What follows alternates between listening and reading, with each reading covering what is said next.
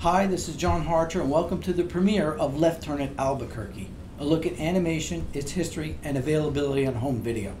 And as luck would have it, we get to start off with a brand new release from Warner Archives, spotlighting a group of tunes never available in digital. Not at the top of the list tunes, many of those are already available, but a number of these are interesting in their own right. I knew I should have made a left turn at Albuquerque. I knew I should have taken that left turn at Albuquerque. I knew I should have taken that left turn at Albuquerque. I should have turned left at Albuquerque. So thanks for joining us on our premiere episode. I guess I'd consider myself an animation buff, though that could just be a euphemism for an adult who still watches cartoons. Well, my nieces call me a big kid. Sometimes my wife calls me the same. But it's a legitimate art form deserving of study.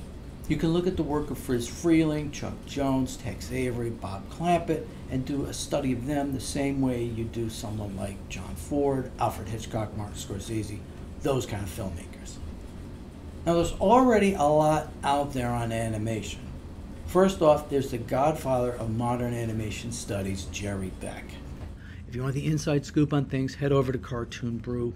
He's always got new things going over there, plus a lot of historical things as well. There's also a lot of good things on YouTube.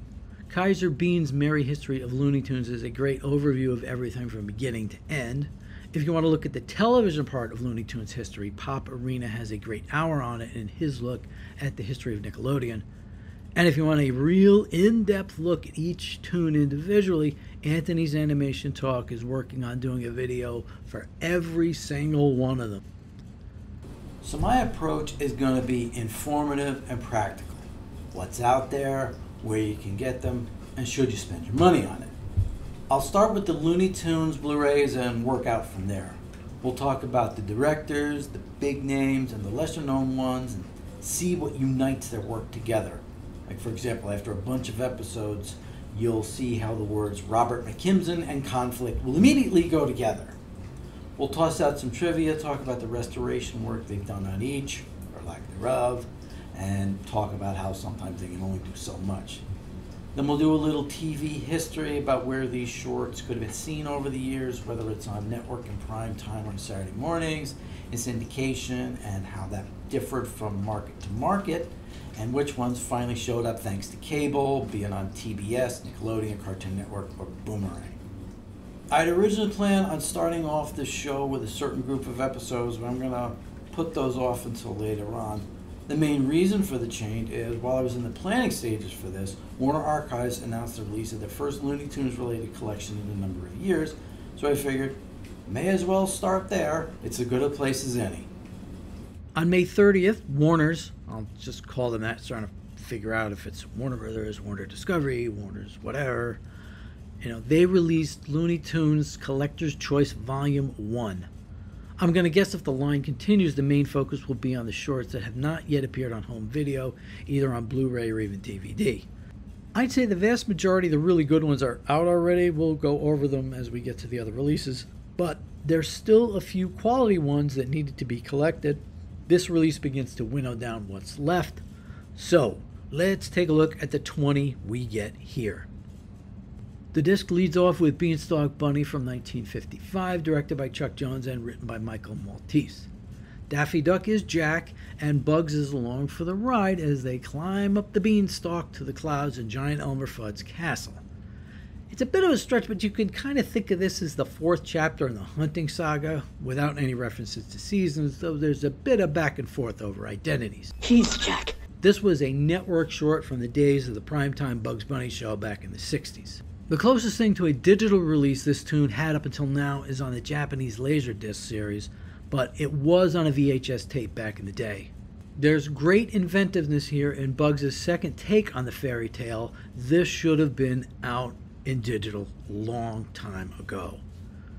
The restoration on this is very clean. There's still enough grain in the picture to see the brush strokes and the background. This is one of Chuck Jones's more cinematic tunes. He utilizes the screen to the fullest, which is needed with the giant Elmer. Next is Catch as Cats Can from 1947, directed by Arthur Davis. He's one of those names you really don't know, but he was doing cartoons from the 30s all the way through to the 80s. Writers are Dave Monahan, who is a longtime Warner's writer, and Hubie Karp, a name I didn't know until this disc. A couple of birds modeled after Bing Crosby and Frank Sinatra used Sylvester as a foil in their battle to win the hearts of the sock hop crowd. I think I remember this one from the early TBS days, but not much after that. This was very early in Sylvester's development, maybe his second or third short. Mel Blanc was trying something different here with his voice as compared to his debut in Life with Feathers. He's going went back to that approach, which is the one we all know, Thuffer and Thuckatash. It's also interesting from the voice standpoint in that this is one of those shorts that gave us kids the wrong impression that Mel did everything in these shorts. Hit the road, stupid! He was a master, but he'd say he did voices but not impressions. He actually did do a few, and we'll get to a couple on this disc. Frank Sinatra here was done by Dave Barry, and Bing Crosby was Dick Bickenbach. They still say boo. Now this one has another very clean restoration, which can be difficult at times with these older shorts, as we'll see as we go along. Up next is the other Bugs Bunny short on the disc, The Unruly Hare from 1945, directed by Frank Tashlin and written by Melvin Miller. He was an old friend of Friz Freeling, but he actually also did a lot of work with Tashlin. Now Elmer Fudd is a railway surveyor, and Bugs just keeps messing up with his work. There's also a lot of inventiveness here, not unexpected for a Frank Tashlin cartoon. This one wasn't on in New York all that much, if ever. I don't ever remember seeing it. But it was a staple on Channel 29 in Philadelphia. They even used segments of it for the bumpers of their Bugs Bunny show.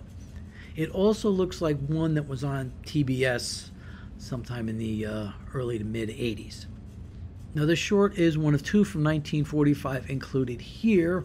It was inexplicably left off both the Golden and Platinum collections. I mean, Tashlin only did 2 Bugs Bunnies. The other one is on an earlier set. So it's a very welcome inclusion here. This one is a little worse for wear during certain sequences. The cell when Bugs is using a fake head, that's pretty bad. But the overall restoration is good. Now, one interesting bit about the opening music, it later became the basis for the song What's Up Doc from the 1950 cartoon of the same name. That, in turn, became the theme song for a lot of the Bugs tunes in the 1950s. It's kind of like hearing the Meet the Flintstones theme music in a Season 1 episode when it was still Rise and Shine as the main theme song. His Bitter Half with Daffy Duck is from 1950, directed by Friz Freeling and written by Ted Pierce. Daffy sees that a rich widow duck wants to find a husband, so he offers himself as a prospect, only to find out she has an uncontrollable son, Wentworth. Now, oddly enough, Mrs. Daffy in the short is voiced by Martha Wentworth. Ah, shut up, or I'll flap your mouth clean off in your face! Now, most of this short is actually on DVD through its appearance in the Daffy Duck's Thanks for Giving special from November 1980. I think that was on the Essential Daffy Duck disc. This here is the entire short, credits and all. It's the same basic plot as the later Yosemite Sam short, Honey's Money from 1962, which actually made it out on Blu-ray before this. I honestly don't remember seeing this on TV at all other than in the Thanksgiving special. There's a few spotty cells here and there, but once again the restoration is pretty crisp.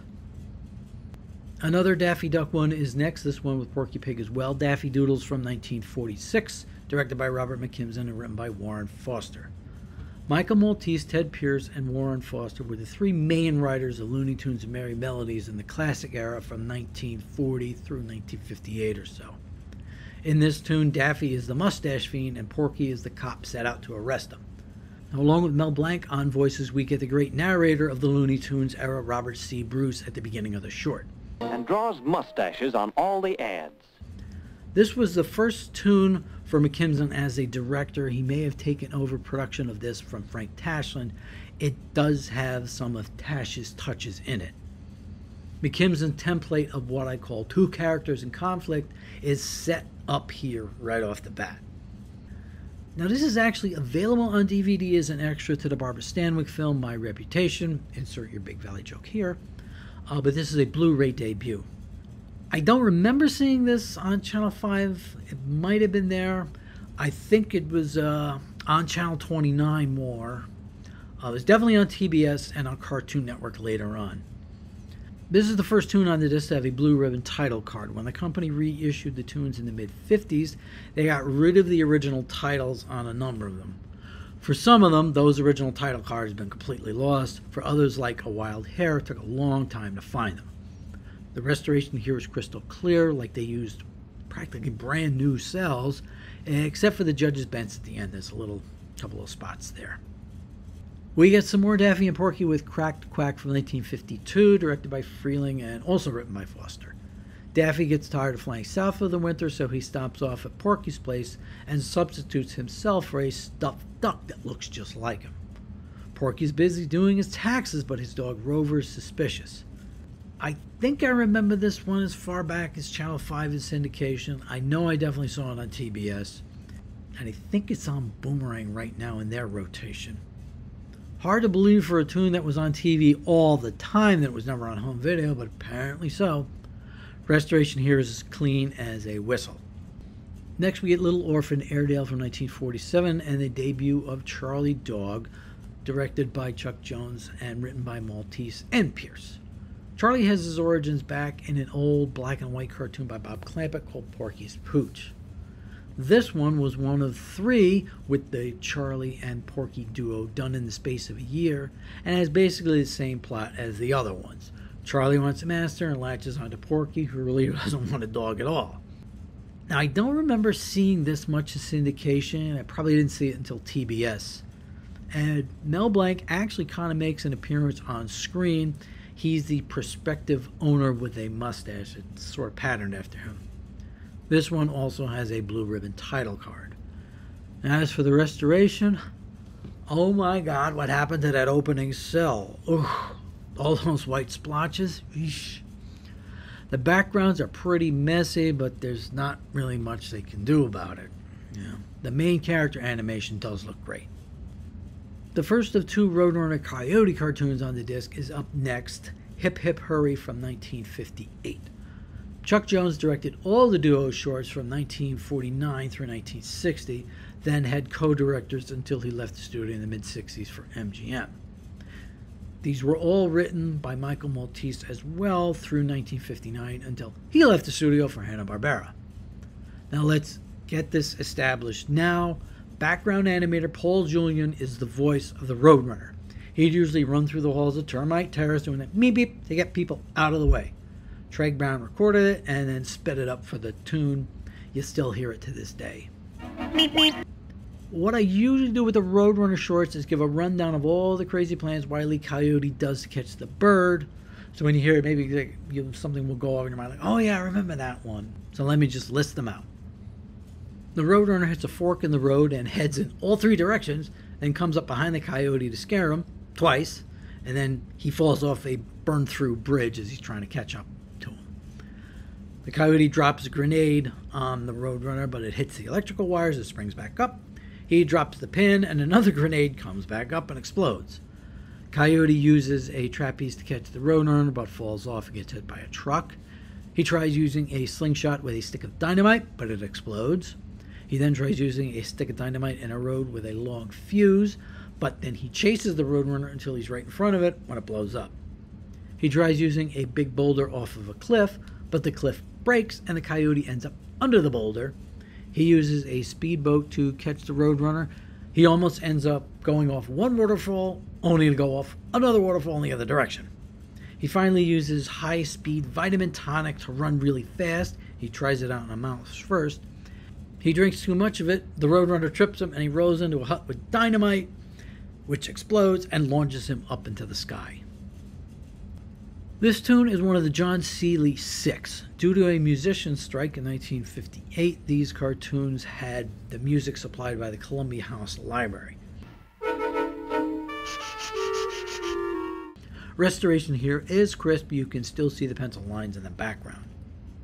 Another Chuck Jones, Michael Maltese classic about the duo follows Hot Rod and Reel from 1959. Roadrunner crosses a cliff, Coyote steps on it, and the other cliff breaks. It gets stuck on a branch, then when he steps off, the other cliff falls. The Coyote tries using roller skates. Roadrunner tries to trip him again, but he jumps over it and goes sailing off a cliff. Coyote tries using a camera with a gun inside, but he forgets to take the cap off. Coyote tries using a trampoline that folds up when he hits it. He tries using a crossbow with dynamite, only the crossbow shoots out, leaving the dynamite. He tries using a jet-powered pogo stick that goes off a cliff. He tries using fake railroad tracks and a record, only to get hit by a real train. Comes up with a giant funnel for bombs, but they won't leave the box. And it ends with the rocket-powered unicycle. I think this was a syndicated one. IMDb doesn't have it listed as part of the Roadrunner show, but it may have popped up later on ABC. Restoration on this looks really good. I mean, it's like almost 3D at times. Next up is Greedy for Tweety from 1957. Friz Freleng directed. Warren Foster did the story. Sylvester is on this disc quite a bit, but this is the only one with his frequent co-star. Tweety, Sylvester, and Hector the dog all end up in the hospital, still want to pester one another. Granny, whose voice at this point was done by June Foray, is the nurse taking care of them all. This was sort of remade as an Ant and Aardvark cartoon in the early 70s, a series that was produced by Friz Freleng. Now this is definitely a network tune. The restoration on this is spotless. Speaking of Sylvester, he's back in Stooge from Mouse from 1950. Friz directed, but there's no story credit. IMDb has Ben Hardaway listed, but obviously in the short he's uncredited. He was actually over at Universal around this time, though a couple of his scripts did get made at Warner's in the early 50s. They may have been laying around from the old days. We will talk about Ben and his very well-known nickname in a later episode. So in this one, Sylvester and his bulldog friend, not Hector, I think it was Spike, but they changed it eventually because of the confusion with the Tom and Jerry Spike. They're both living in a house very nicely together until a mouse comes in and wants some cheese, so he's able to turn the two against one another. Friz redid this one as well as Bugsy and Mugsy from 1957. It's basically the same plot.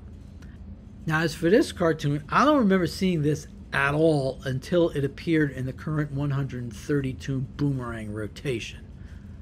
The restoration is okay, but there's some pretty bad cells in here. But again, you can't do too much about that without completely destroying the integrity of the artwork. And hey, guess what? We have even more from our favorite speech impedimented cat, a mouse divided from 1953 by the Freleng and Foster combo. Mr. and Mrs. Sylvester get an unexpected delivery from the drunken stork, a baby mouse. Needless to say, the cat neighbors would like to meet the new baby. This may have been on the network since way back. It was part of the original run of the Bugs Bunny show on ABC back in prime time, and they recycled a lot of those into the Saturday morning shows, both on CBS and ABC. Restoration here is very nice, very few spots. Next up is a couple of tunes from our favorite, I'll say our favorite, rooster, Foghorn Leghorn.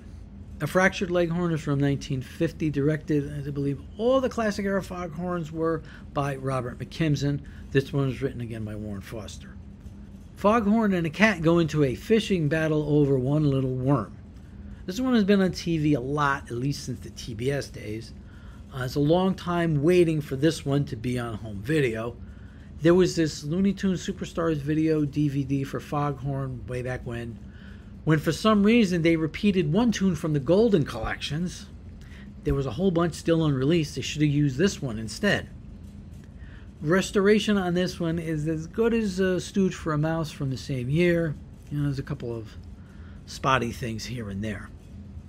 Foghorn is back in Plop Goes the Weasel from 1953, also by McKimson, but this time written by Ted Pierce. A weasel is looking for something to eat. Barnyard dog is there to protect the chicks, but Foghorn keeps getting in his way. Wait, does he want the little chicks to be eaten? I don't know, kind of weird there. I think I remember this one from syndication, but it didn't get heavy rotation until I'd say the Cartoon Network days in the late 90s. It's interesting to compare a 1950 restoration to a 1953 one like we did with Stooge for a Mouse and a Mouse Divided. It's the same thing with these two Foghorn Leghorn shorts. The 1950 one is okay. The 1953 one is stellar looking. There's one or two cells not perfect, but it's excellent looking in general. Next is The Tale of Two Mice from 1945, one of the two oldest shorts on the disc, and both of those are by Frank Tashlin. This one has the blue ribbon title card, so we don't see the credits, but it's written by, guess who, Warren Foster. This is the follow-up to A Tale of Two Kitties, featuring Babbitt and Catstello, and the debut of a little bird we'd later know as Tweety. Now this time they're back, and as the title suggests, they're mice, and they want to get cheese from a cat. Ted Pierce does the voice of Babbitt, and Mel does Catstello, and a very good Lou Costello impersonation. See, Mel, you could do it. You're scared of the cat. Scared of the cat. Scared of the cat. Scared. So I'm scared of the cat. This one is on DVD as an extra to the Errol Flynn Western San Antonio. I think I remember it from Channel 5 syndication, but it was definitely on TBS. The main character restoration is good, but the background cells can be messy at times. Oh, I'm a bad boy. Now, even though this has a blue ribbon title card, YouTuber Thad K found the original titles out there somewhere, so he's posted them with a recreation on his version. If you look on YouTube, you'll find it there. Interestingly, take a notice at one of the names under the animators. It's Richard Bickenback, aka Dick Bickenback.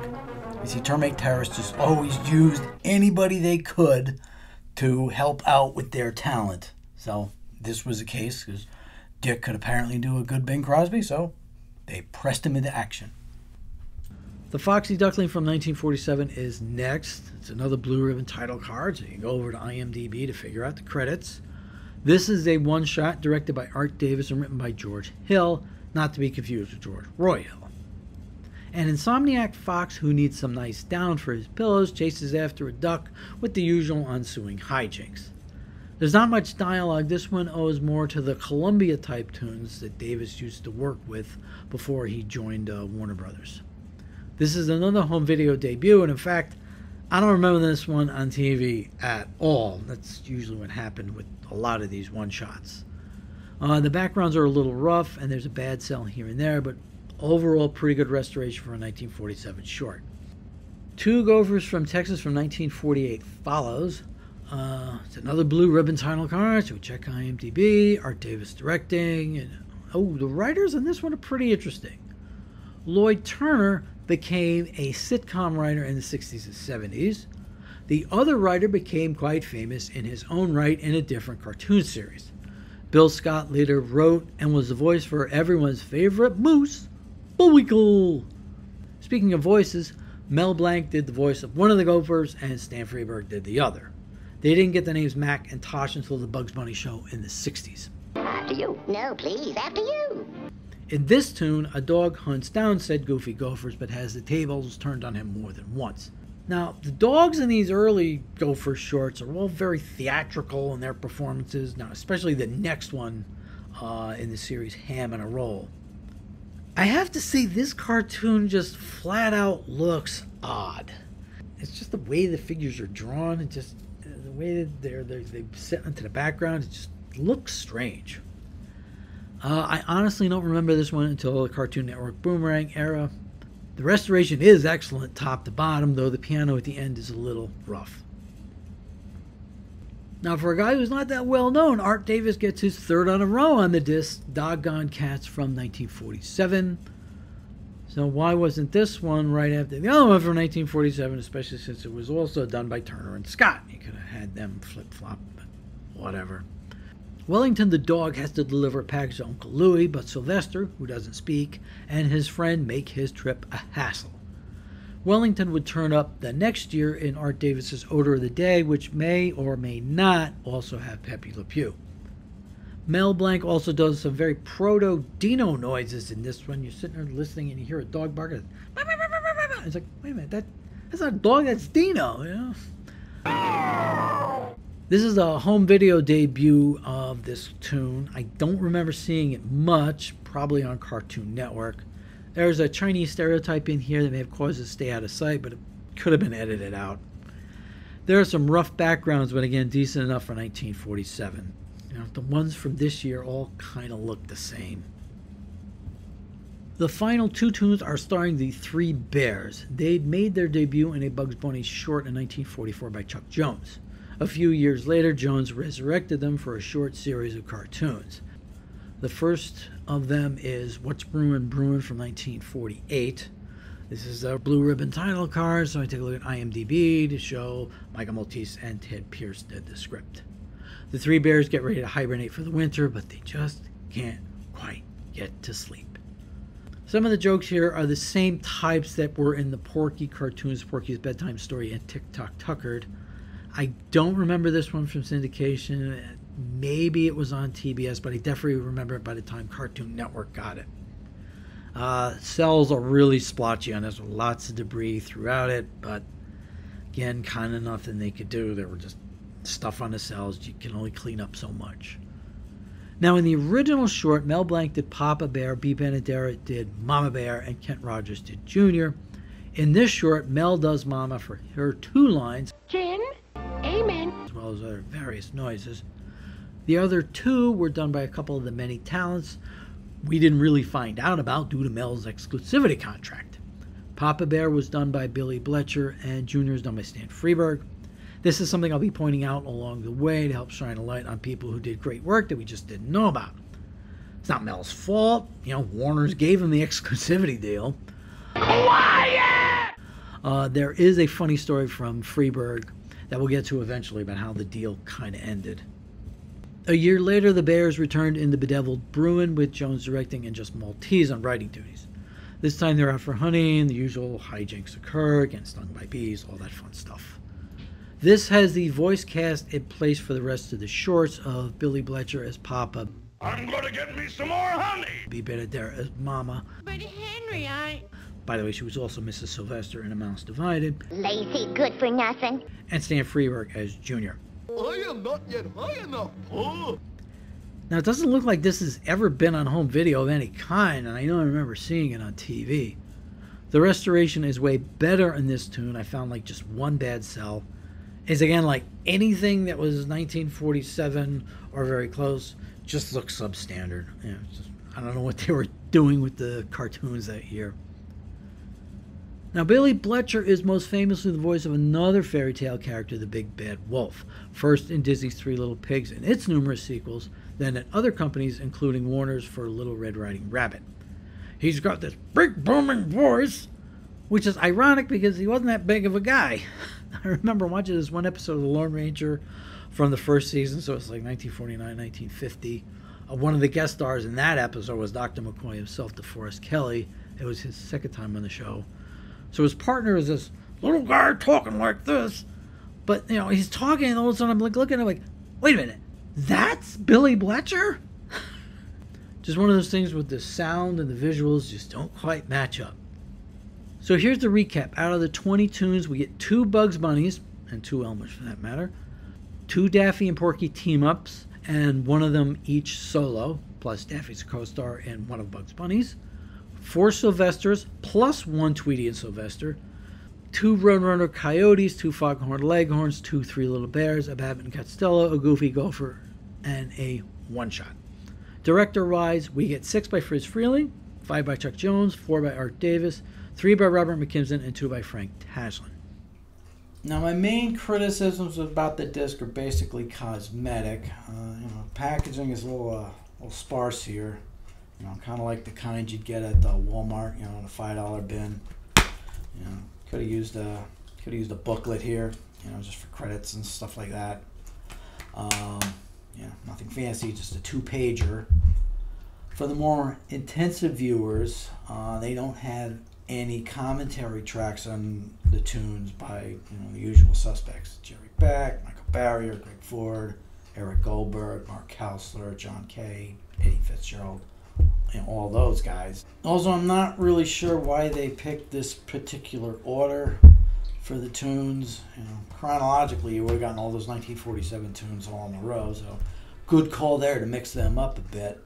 When the set was announced, they listed all the tunes alphabetically. That's actually not too bad of a flow. You still start out with Beanstalk Bunny, and you would have ended with What's Brewin' Brewin', which is next to last on this disc.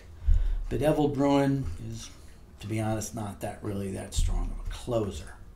But for the purposes of getting these cartoons restored in high quality and getting them available to the public in a reasonably priced form, this release does that perfectly. As with all things at Warner Archives, thanks to George Feltenstein for his continued effort in getting these cleaned up and back out for sale. Boy, did we dodge a bullet a few years back when they let him go and then quickly brought him back. Now, he's been focusing on just a few things at a time. We had a stretch when he did all the Popeye tunes from the 40s, the color ones. He did 2 or 3 of those. Then he did the Tex Avery collections. A few years back he did the Bugs Bunny box, so now he came out with this. So if this does well, they'll keep putting them out. So, qualified thumbs up. Just be aware these aren't the top of the list tunes, but like I said, they're all interesting in their own ways. I'd have to think they at least have a volume 2 in mind. I wouldn't mind a different kind of presentation. In the future, we'll go over the previous Blu-ray collections first and see what worked and what didn't. Then we'll look at what's not yet out and how best to get it to the public. Quick note before we go, I added links to the site we mentioned before in the area below. Thanks to Jaw Print for doing the Left Turn compilation on YouTube, and to Thad K for the Tales of Two Mice original credits. So next time we'll go back to the first Blu-ray set, Platinum Collection Volume 1. We'll see what they did there, and if it's still worth seeking out. I'm John Hartraw. Thanks for watching and listening.